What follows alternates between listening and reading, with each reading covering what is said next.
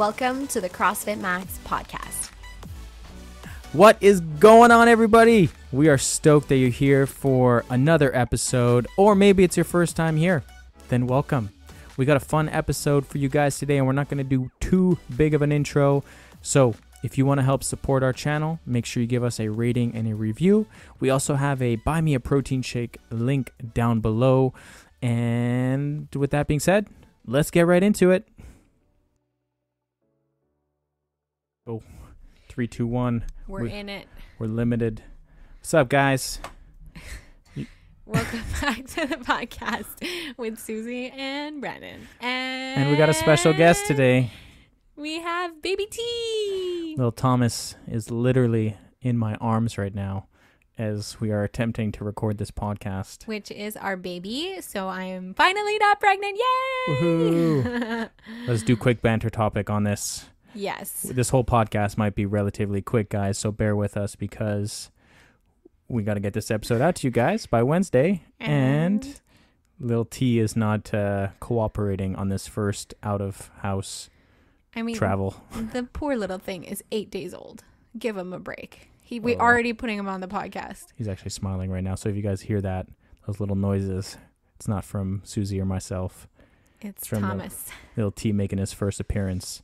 But yeah, so we had the baby. We had Thomas on Sunday, on Father's Day, actually, Sunday, June 16th. Yeah, he was born at 4:37 p.m. And it was quite the ordeal. Quite the experience. Quite a beautiful experience. I'll add that. It was beautiful, but it was not what we expected. No, you tell him why. Well, we ended up having a C-section. Yep. Which was not part of the plan, and because little T's head was kind of his head was crooked, but also he was like sunny side up, so he was like facing the wrong way. Yeah, he wants to tell the story. He's like, no, Mom, you don't tell it good. Anyways, he was not upside down like breech, but he was like flipped and crooked, and we did everything we could for 24 hours of labor. Yeah. And after 24 hours, I could have kept trying to flip him, but exhaustion was real and there was no guarantee it was going to work. So in the end, we opted for a C-section. And within 30 minutes, he was out. Yeah.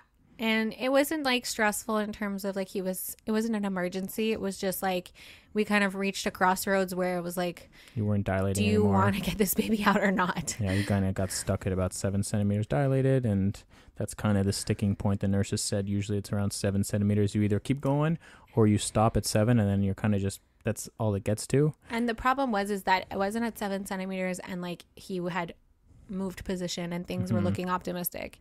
He hadn't moved at all, and things were looking like they were going to get worse because I was deteriorating. Yeah.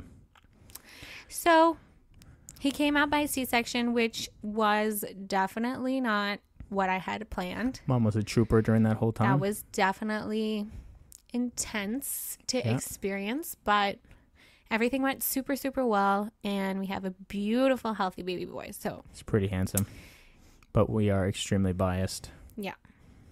And yeah, so today is our first travel since we've gotten back from the hospital. Yeah, car seats are hard.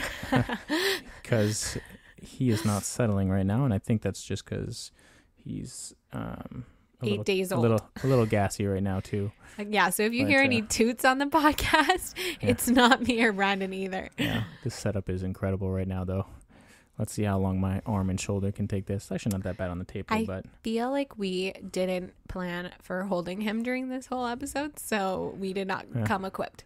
We're hoping he was going to chill, but he's not chill, so here we are. And yeah, so Lil Thomas, the name comes from both your father and my grandfather. Your father's name is Thomas Allen Miller, but he goes by Allen. Yeah. So he goes by Allen, but his legal name is Thomas Allen Miller.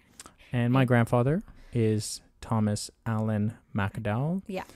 And this little guy's name is Thomas Allen McDowell. So it's super cute because he is named after two really important people in our lives and from both sides of the family. So it's like a little generational name. Yep. And so he's named after his papa and his great Grandpa. Yeah. So anyways. Very exciting. The first week of parenthood has been actually super fun. Yeah, he's been pretty good. First couple nights were rough. Last couple nights he slept a lot. Oh, he's getting whiny right now.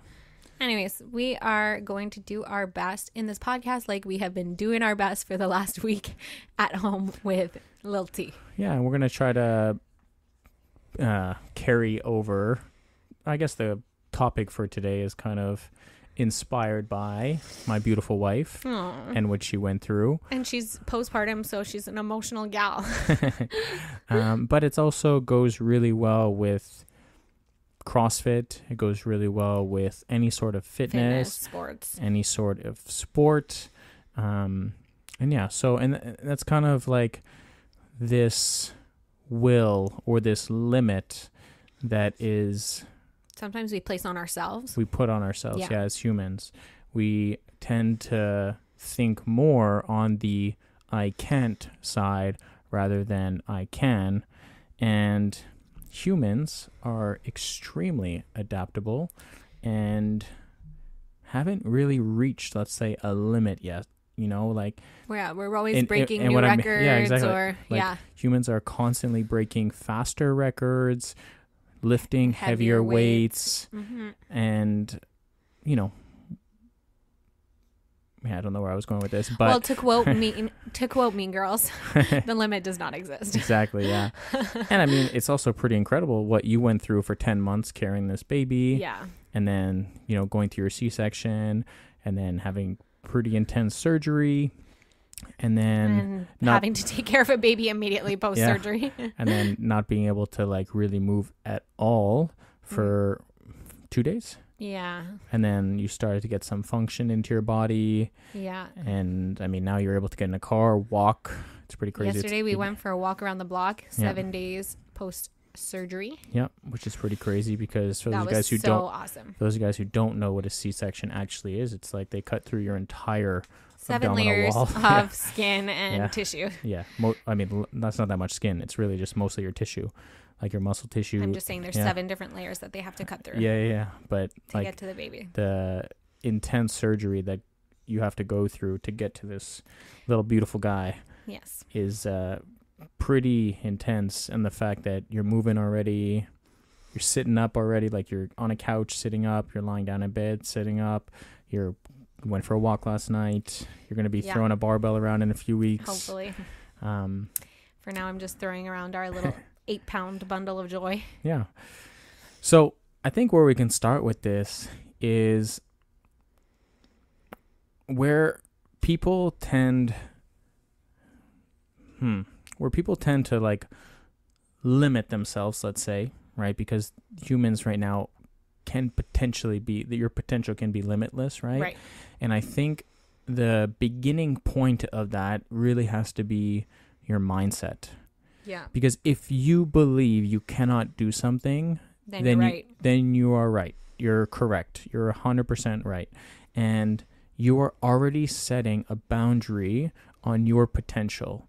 So, for example, right now I'm in the running mode, right? Yes, training for your first half marathon. Yep, I'm on week 2. I'm killing it, especially as a dad.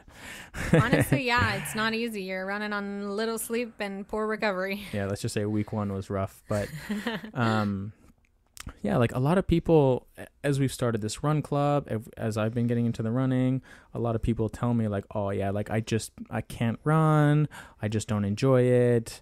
And I think a lot of people tend to look at me as someone who is just this guy who loves to go out and run and go for jogs. And if Fitness. Susie's kind of smiling right now because she knows that it's not. couldn't be further from the truth. Yeah. When we met, like I was not someone that enjoyed running. 5K was the equivalent of running. Yeah, that was like a as half far marathon, as you know? Go, yeah. Like 5K was like, whoa, like I'm going to go for 5K. Like that's a huge run for me. Right. Now you eat 5Ks for breakfast. Exactly, yeah. But there's like this belief that a lot of people tell me like, oh yeah, I just can't run. And it's like, oh really? Like you physically, do you have 2 legs? Yeah, like you physically don't have the capability of running, or you just don't have the adaptation yet. and you haven't gone to actually run out there. Because running How much time have you spent trying to run? Yeah, because running is pretty darn tough on your muscles, your joints, your cardiovascular system. Your mind. Your mind, exactly. And unless you actually go out and do it, you're not going to get better at it. But no, you can't just take a magic pill and become a runner overnight. Yeah, exactly. But what you have to do is you have to start really, really small. You have to start with interval running. You have to start with runs and walks. You have to go at slow paces. You have to let your tissues adapt to the impact of running. Right.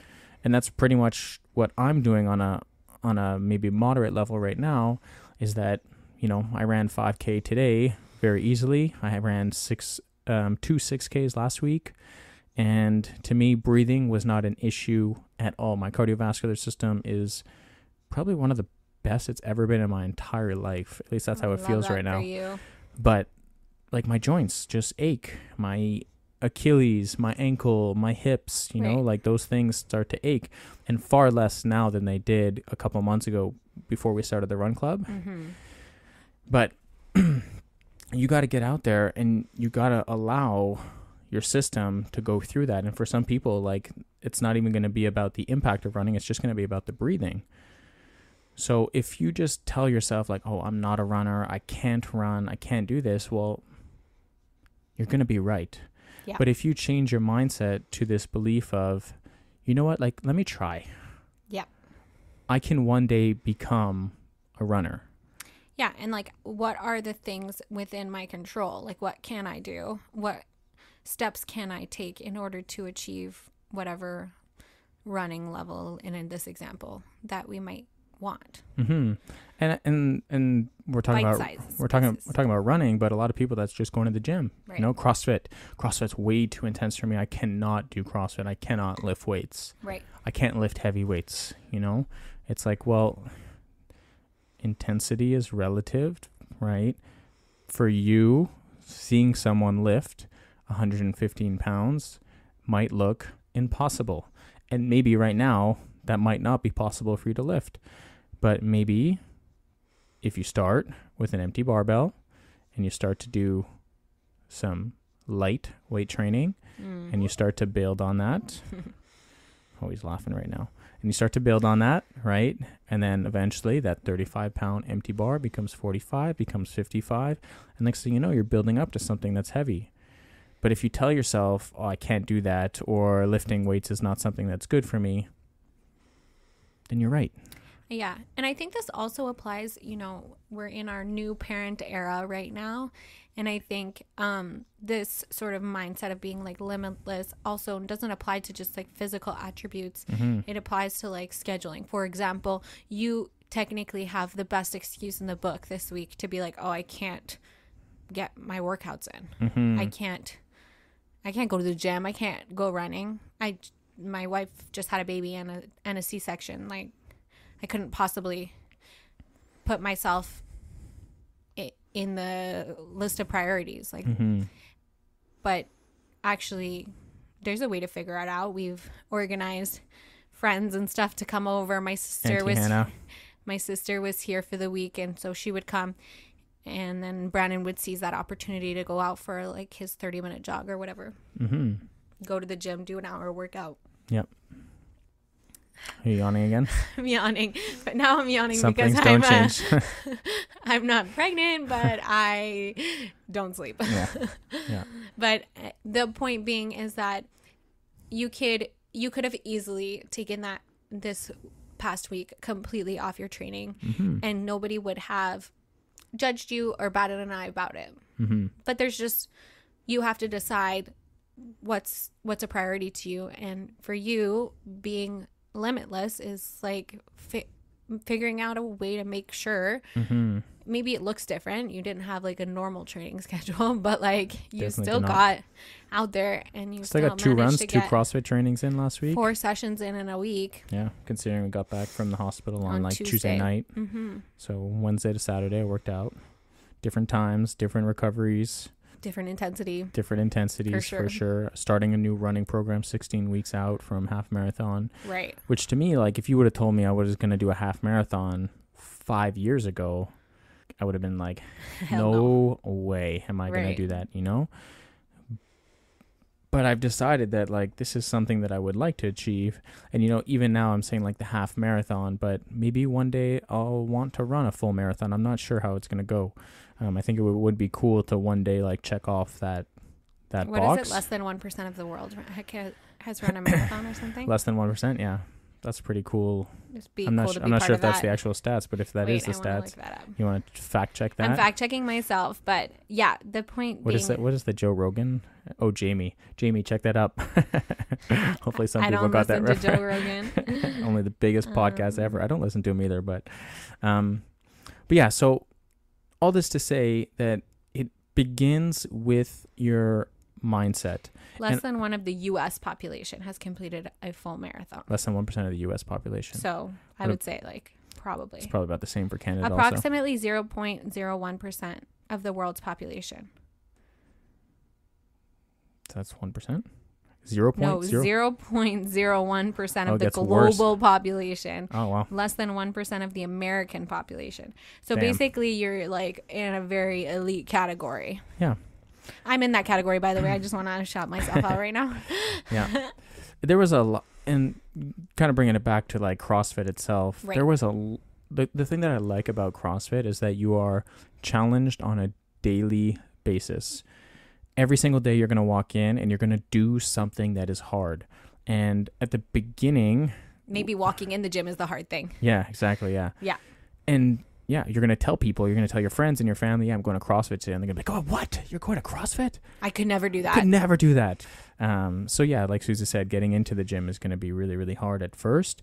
But the fact that you're going to challenge your belief system right. every single day that you're in the gym until you realize that, hey, like, why? There's going to be this like little switch that goes on in your brain. Like, why don't I believe in myself? Why? What? I can do that workout in 10 minutes. I can do kipping pull-ups today. Yeah. I can do push-ups on my toes. I can lift that weight. Right. I can hit a PR today if I give it my all and I believe in myself. Yeah. Right? I think so much of all the things that we do as human beings is what happens between the ears. Mm-hmm. The story that we tell ourselves about who we are and what we're capable of. Yeah. And just going to say this one little thing here, but there's on Facebook, was it this week or last week? There was someone who I used to do CrossFit with many, many years ago, maybe 7-8 years ago. And she put up a post on Facebook. I won't say her name just for privacy, but she put up a post saying, she reshared a memory of her doing a Spartan race. Mm. And she was like, oh, like these were the good times. I don't think I'll ever get back to that stage. And then saying like that she was 40 pounds heavier now and everything. And I just commented saying, hey, we're here when you're ready. You know, yeah. Like if you don't believe that you're ever going to get back to that fitness level, again, you're going to be right. Yeah, correct. But if you believe and you trust the process, not only will you get back to that level, but you can actually be better than what you were one day. It. Yeah. And I think there's this quote that I loved. I'm not sure if I've said this on the podcast before, but I saw a video of Annie Thorisdottir a long, long time ago on YouTube. And Annie Thorisdottir won the CrossFit Games like a long time ago. And she's still killing it. I think she has like she just had a baby again, She right? just had her second baby, I think. And she was in the CrossFit Games after she already gave birth to her first one. Yeah. Huge inspiration. If you guys know anything about high-level CrossFit athletes, everybody know who Annie Thorisdottir is. Anyways, I saw a video of her like long time ago on YouTube, and she won the CrossFit Games. And then I think the year after or 2 years after, she broke her back.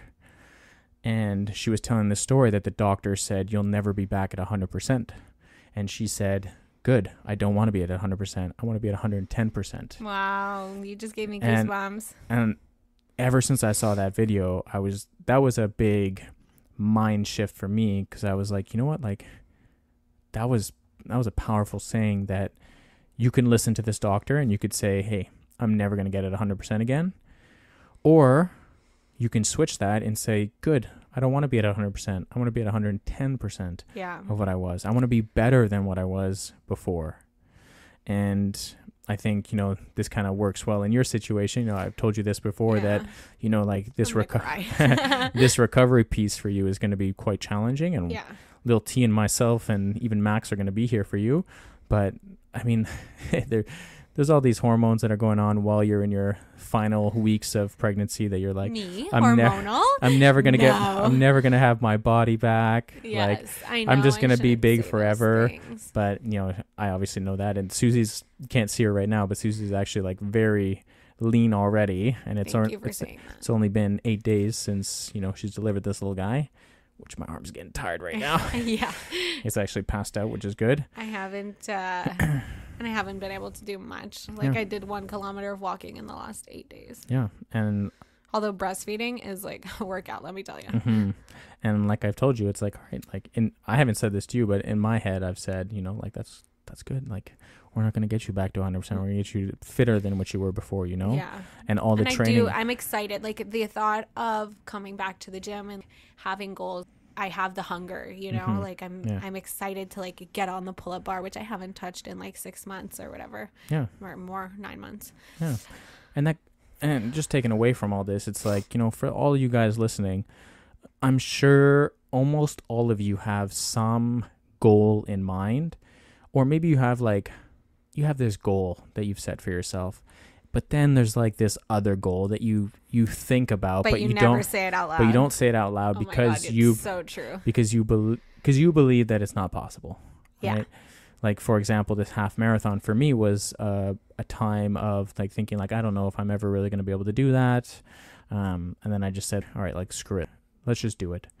A lot of you guys ran the half marathon last year. It motivated me, so I said, okay, all these people can do it. Why can't I? Yeah. I should be able to. If I put in the training, then I should be able to do a half marathon. And maybe right now my goal in the back of my mind is to potentially run a marathon one day. Who knows? Maybe I'll do it. Maybe I won't. But I know that we can train as a family. I'm so excited. I know that I have the capability to train and do a marathon one day. I'm not saying that, you know, this isn't saying like, hey, you're limitless right now. You can go run a marathon right now. No, or you can go hit a PR. Yeah. But if you open your mind and say, if I train towards something and I believe in myself. And I put in the adequate time and effort required. Exactly. Yeah. I can do anything that I set my mind to. I can go get that new promotion at work. Yeah. I can study and pass this exam. I can hit this lift. I can run this run. I can train this way. I can birth this baby. I can birth this baby. I can lose 20 pounds. I can get to a weight that I was 20 years ago that I never thought I would be able to reach again. 1000%. So, all that to be said, humans have the capabilities.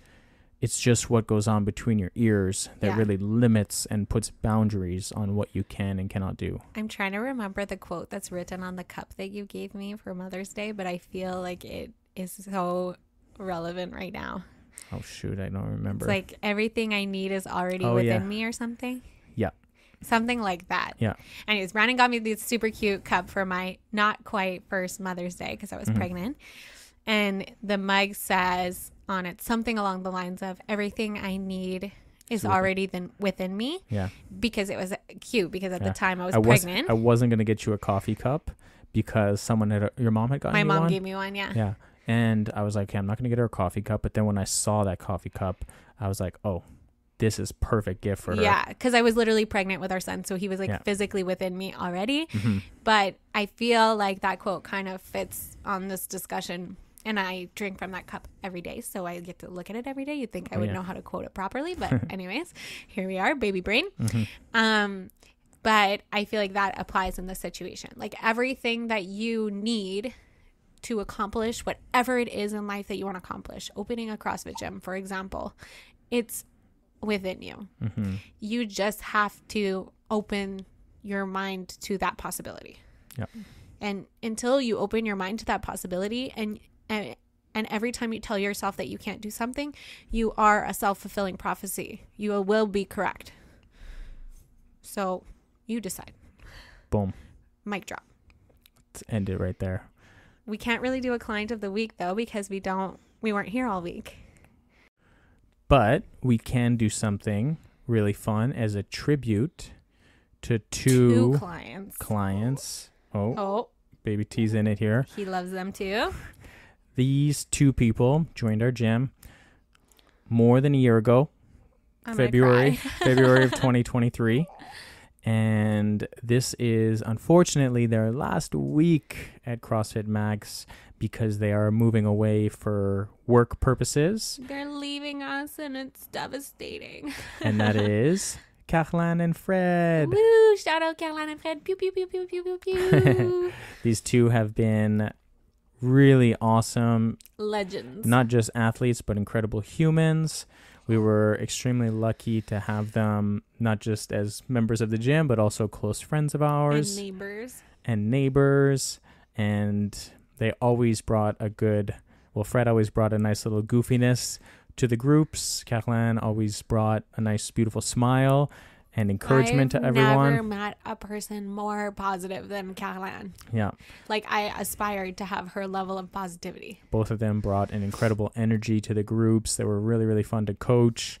And we're going to be very sad that they're going to be moving. They're not moving too far, but just far enough. We'll get visits, but they're moving about an hour and a half away. So it's a little bit of a commute to come work out at CrossFit Max. We'll still see them as like little drop-ins here and there as they've promised, but we appreciate you guys. We love you so much, and we're excited for our last week with you. A little CrossFit Max hole in our heart when you guys leave. Mm-hmm. And yeah. So thanks. Hopefully you guys enjoyed this episode. I only cried 3 times. I don't know. We'll have to go back and count. I think it was more than that. But we appreciate each and every one of you guys. Thank you for bearing with us while little T was napping. I'm kind of relieved he didn't tune on the podcast. Yeah. That would have been hard to explain. And if you guys want to help support us, there's a Buy Me a Protein shake in the links below. We would greatly appreciate it. Baby T would love that. If you haven't yet, give us a rating and a review. It helps get our message out to so many more people around the world, which is pretty cool because it's getting to different countries and different people are listening. Yeah. And we'll catch you guys in the next one. See ya. Bye.